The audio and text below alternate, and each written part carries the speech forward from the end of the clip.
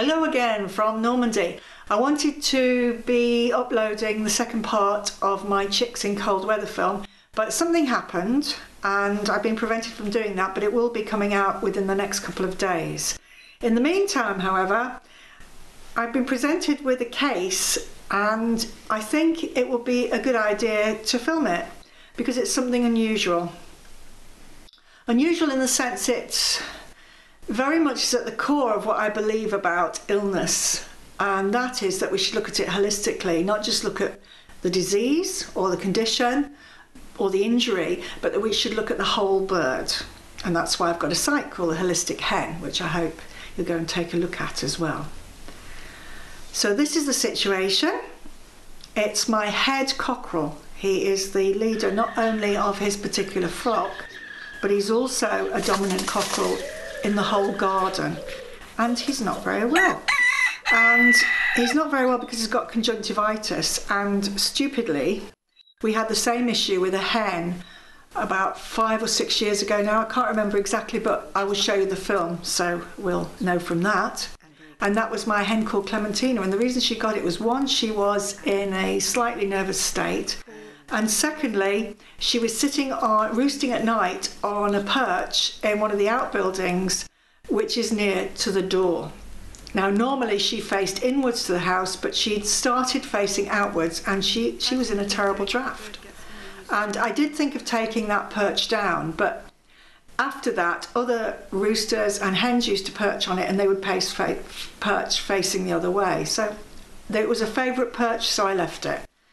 He's been perching on it and he's come across with the same problems of conjunctivitis. But that's not really what I'm interested in talking about. What I want to talk about is depression. And it's something that happens in birds.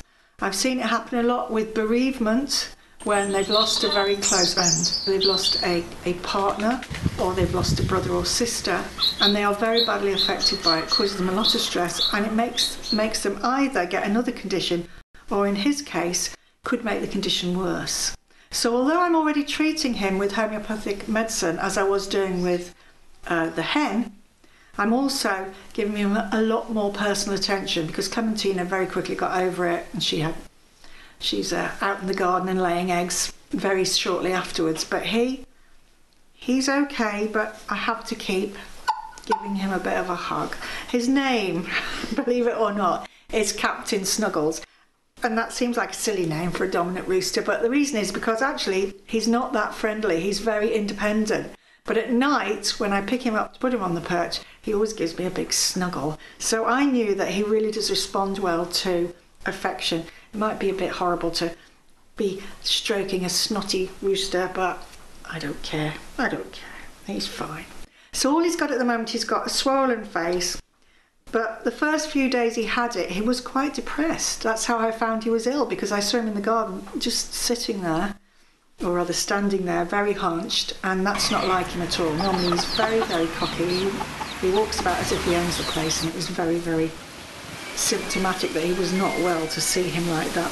And his reason, apart from being on the perch, getting his eyes being filled up because he's detoxing, and then probably scratching them with his feet and putting bacteria into his eyes and causing a problem, he's in the moult. You can see that he hasn't got his sickle feathers yet. He's coming back out of that moult, but it's not complete. And for him, as the lead cockerel, these sickles are an emblem of his, what should we say, masculinity, of him being dominant.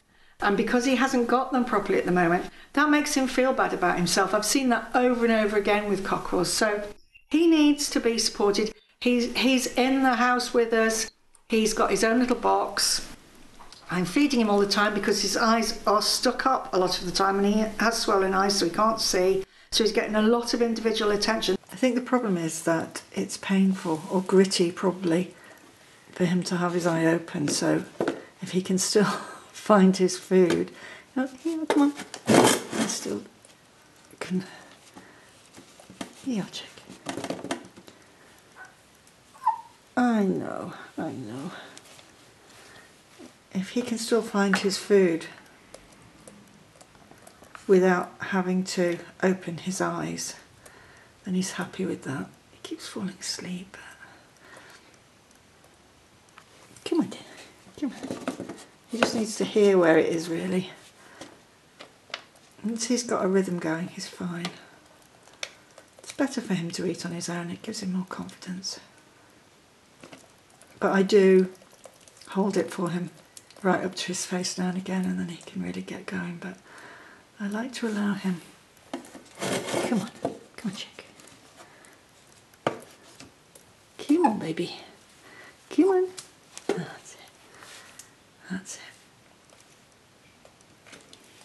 That's it. Well done. Good boy. He's had quite a lot to eat already. And I've made him this bed box, this little box for him to sleep in. And he knows when he's going to go and have a rest and have a sleep because it's got crunchy leaves in it, so he can feel and hear the crunchy leaves. He knows it's bedtime then. And I usually put him upstairs against the stained glass window, which I think is, if you can see any of the light, it's a nice light that comes through. It's a nice calming light. And then he usually goes to sleep quite quickly. And this has helped him a lot because in the past couple of days he's begun to exhibit signs which tell me that he's fine, and that is he's begun to do his feathers, he's talking to me. You're talking to me, aren't you? Are you okay? Okay, he's a bit squeaky, but he's talking to me and he's eating well, but I have to obviously show him where the food is, and that bond between me and him now is helping him along. Okay, it's labour intensive, but if you care about your birds and your animals, you're going to do it. But I thought that was a very important thing to talk about because often people think, oh, you're giving a human persona to an animal. Well, you know, we've all got problems emotionally when things happen to us, and we shouldn't see that that isn't affecting our birds. And it also affects how well we can get a cure to them, to get them better. Because if they're feeling depressed, they're going to be stressed and they're going to be producing toxins in their system, which are going to also add to the load of whatever else is wrong with them.